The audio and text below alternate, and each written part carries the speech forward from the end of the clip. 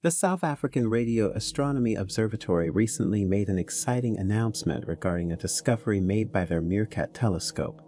The announcement revealed that the MeerKAT telescope discovered a distant galaxy towards PKS 1830-211, which is located in the Sagittarius constellation. The galaxy is a distant quasar that is located 11.1 billion light-years away from Earth. What makes this discovery particularly noteworthy is the fact that the galaxy contains some of the largest hydrogen atoms in the universe. These hydrogen atoms were detected when light from a distant quasar passed through a prominent galaxy that is located 7.3 billion light-years away from Earth. Hello, and welcome. This is Rain Smith, and you're watching the New Africa channel.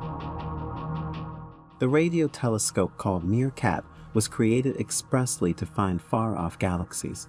Recently, it discovered a Rydberg atom enhanced by radio light. Despite the discovery, how these atoms ended up in far-off galaxies remains unclear. To address this challenge, the MeerKAT Absorption Line Survey was created.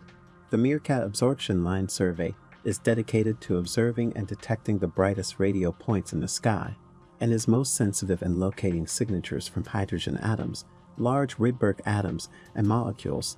The survey is equipped with sophisticated technology and advanced data analysis techniques that allow it to detect the absorption lines of these atoms and molecules in the radio spectrum, determining the chemical composition and physical properties of the galaxies and other celestial objects it observes. Kimberly Emig, a Jansky Fellow at the National Radio Astronomy Observatory in the USA, remarked that by employing hydrogen Rydberg atoms, they were able to examine the physical and dynamic structures within a galaxy located 7.3 billion light-years away, in the direction of PKS 1830-211. The Rydberg atoms are believed to originate from vast gas clouds that have been ionized by radiation from young massive stars.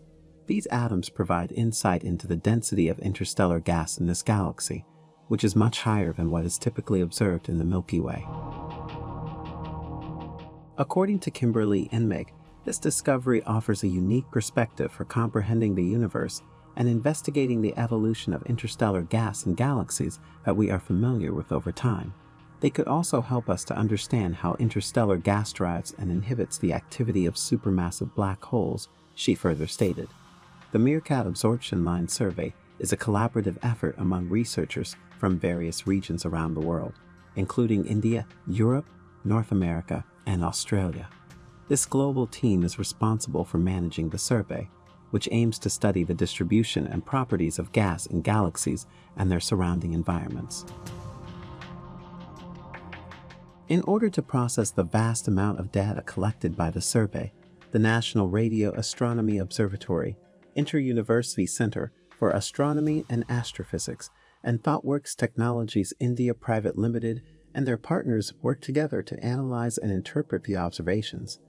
These institutions provide the necessary expertise and resources to ensure that the data is accurately and efficiently processed, allowing researchers to gain valuable insights into the nature of galaxies and their evolution over time. What do you make of our video today?